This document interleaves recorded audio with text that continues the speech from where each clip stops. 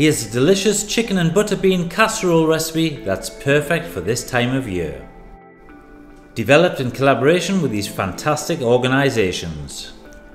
This dish is made from a few humble ingredients and is perfect all year round.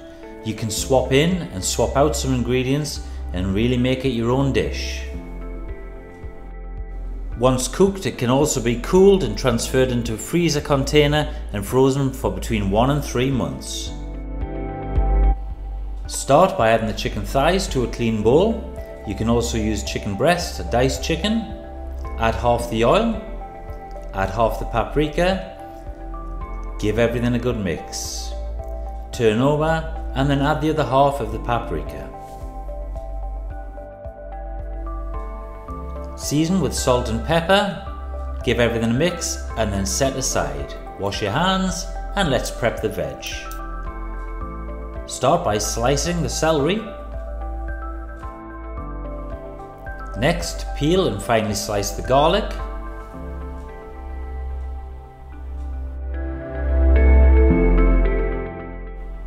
And peel and finely slice your onions. We're using red onions, but use whichever onions you have to hand.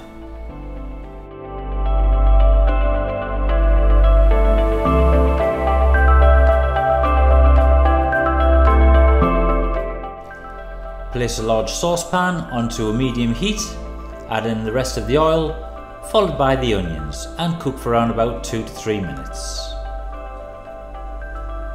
Now add in the garlic and cook for a further minute.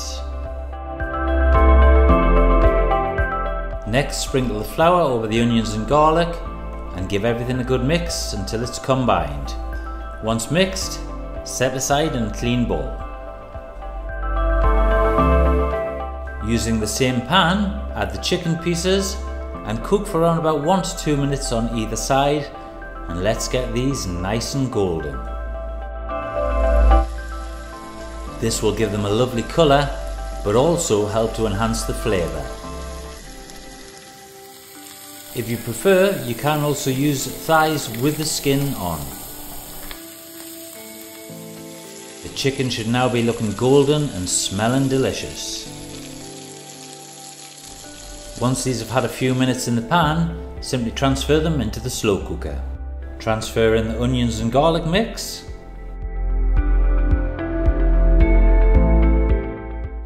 Pour in your stock.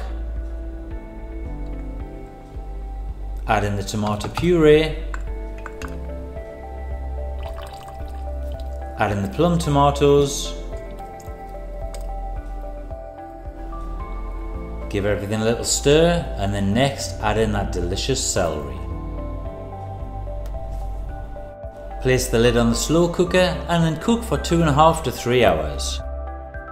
After a few hours, carefully remove the lid and add in the butter beans. Stir and replace the lid, cooking for around about 15 minutes. Then simply season to perfection and let's serve. I'm serving mine with some creamy mash, but you could also use rice or couscous. Ladle over that delicious butterbean and tomato stew, and there you have it, finished with a little bit of flat leaf parsley, a perfect autumnal warming dish.